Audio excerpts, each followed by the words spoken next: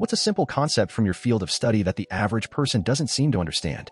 Librarian here. If you want your library to have new books, you must be prepared to get rid of the same amount of old books.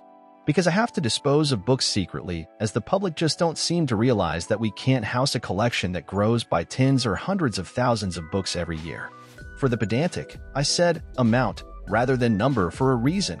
Books and archives are commonly measured in linear meters or kilometers, as that tells us how much storage space is required. Orthodontist here.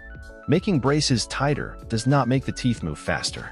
Have patients daily asking me to make the brace even tighter because they can take it and finish faster as a result.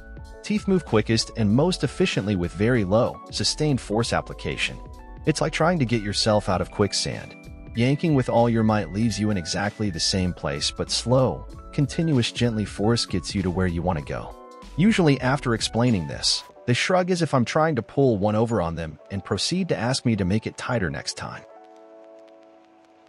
Finally, many people use drugs due to trauma. The culture surrounding drugs perpetuates the trauma. Even if someone did not start out using drugs due to trauma, they most often will acquire it due to the nature of drug use, the circumstances surrounding it, and how people who use drugs are often targets of violence, especially youth and women.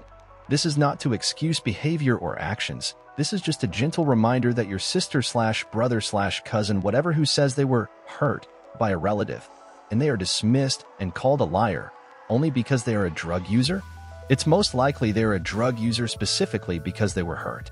It is a natural human reaction to want to avoid pain or minimize it, even emotional pain. Yes, watching fentanyl zombies sucks ass. Yes, having meth addicts screaming at demons is weird AF, but it is never as easy as someone just stopping using. To successfully do that, they need not only to want it, but to deal with lived trauma, and to have support systems in place to be successful.